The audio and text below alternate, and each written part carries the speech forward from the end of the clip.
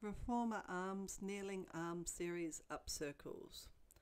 On a light to medium spring setting, kneeling in a tall position facing the footbar, hands in straps, with the palms facing forwards, hands beside the hips to start with. Feet are flat on the shoulder rest. In a slight posterior tilt, inhale to prepare. Exhale, scoop the arms up past the eyes, and as you take the arms past the eyes, turn the palms face down until the arms are in line with the ears.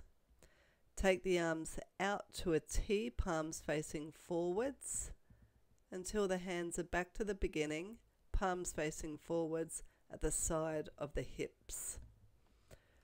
Feel that you're scooping water all the way up, and the arms rotate down by the time you get to the shoulder girdle, so that as you take the arms to the ceiling, the palms are facing forwards.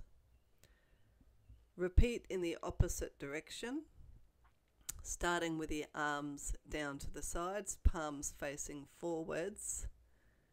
Take the arms out to a T and then bring the arms up above the head until they're in line with the ears. Exhale as you press the arms down and forwards, and as they come past the shoulder girdle, turn the palms face up until the hands are back to the sides of the hips.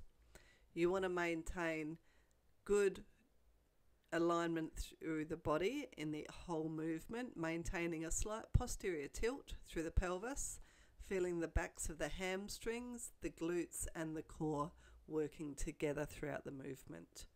Keeping the shoulders steady and the collarbones wide.